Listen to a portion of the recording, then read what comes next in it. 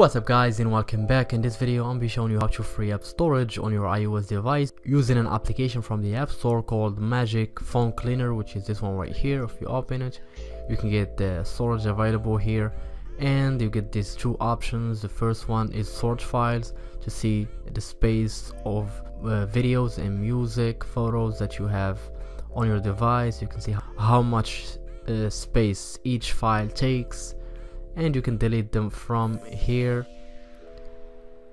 And next here you have clean junk. You can clean or delete unnecessary files, and here we have on the circle the available storage on your device. Once you tap on it, you can see the percentage of the storage. You have 15%. So if you want to start freeing up storage, you can tap on the clean junk.